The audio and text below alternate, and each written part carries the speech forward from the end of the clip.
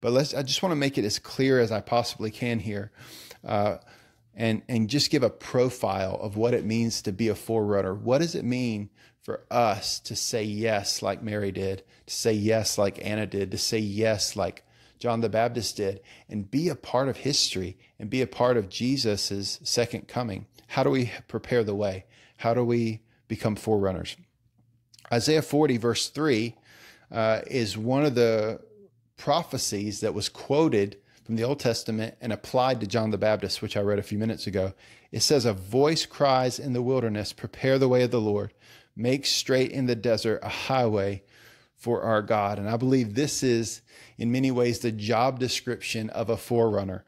So forerunners are forged in the wilderness of prayer and fasting. So that's the first thing, prayer and fasting. Forerunners engage in prayer and fasting. The wilderness in Scripture describes a challenging season. It describes a season of preparation before coming fully into your destiny. So David, was chased around in the wilderness while Saul was trying to kill him before he became king. Israel had to wander around in the wilderness before they were able to enter into the promised land. These kinds of stories are throughout the Scriptures. And so the wilderness is a place of preparation.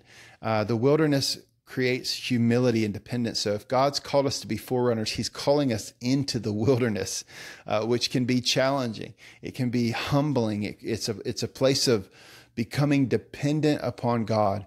And in order to be prepared, to engage in God's purposes and to be used by Him, He's saying, come away with me to the wilderness. The wilderness is a place of prayer. It's like the secret place Jesus talked about, the place of hiddenness.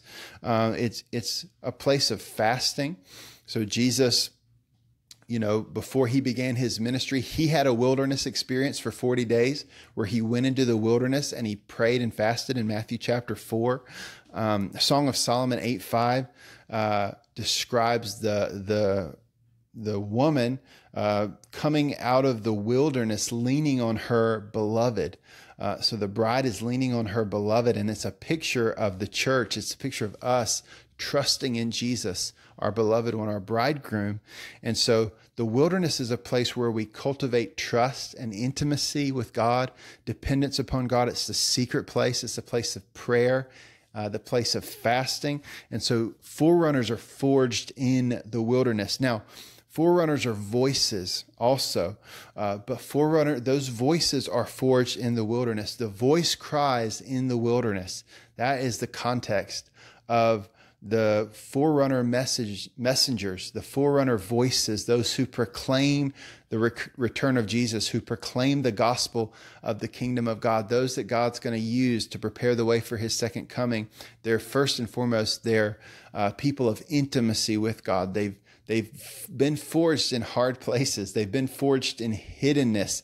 They've been broken of this selfish pursuit of ambition and a name and a brand, and they've been humbled in the presence of God in the secret places with the Lord. Now, forerunners do emerge from this wilderness, though, with a voice, with a clear message, with a prophetic sound. Forerunners are prophetic messengers. The fact that they're prophetic means that they're visionaries. They see what God wants to do. They know the Word of God. They've studied the Scriptures. They've studied God's prophetic promises in the Word. They're tuned to the Holy Spirit. They're pioneers because they see what's not yet. They're forerunners. They forge the way. They prepare the way. They're presence pioneers, right?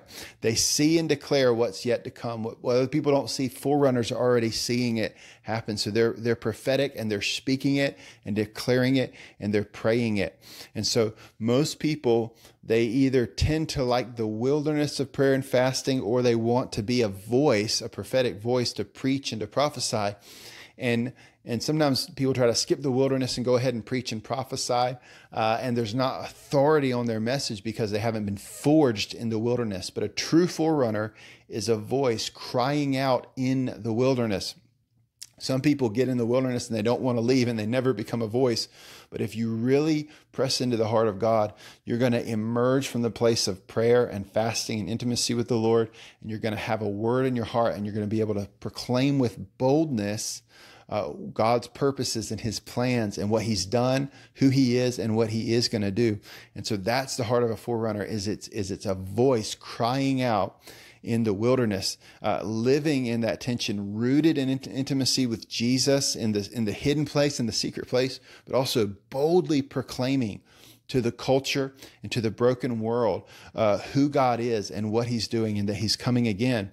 And so because they're in that tension, because forerunners are in that both and dynamic, where they're in the wilderness, but they're also proclaiming to the world, forerunners are intercessors. That's number 3. Forerunners are forged in the wilderness of fasting and prayer, number 1.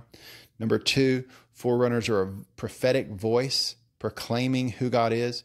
Number 3, forerunners are intercessors. They're those who stand in the gap between heaven and earth, and they practice the ministry of reconciliation. They're praying God's purposes, and they're bringing people to Jesus. They're intercessors. All right, so guys, God is preparing his bride for his return, and before he returns, the church will be in partnership with him in his purposes. In the spirit and power of Elijah, the body of Christ, we're going to be praying and fasting day and night, declaring the gospel with boldness and power to every nation. This is what's going to lead to the second coming of Jesus and the full establishment of God's kingdom on the earth. And that's what God's inviting us to. And so as we celebrate the fact that Jesus has come, let's also remember that he did that in the context of forerunners who are agreeing with his purposes and preparing the way for all that he wanted to do. And remember that Jesus is coming again.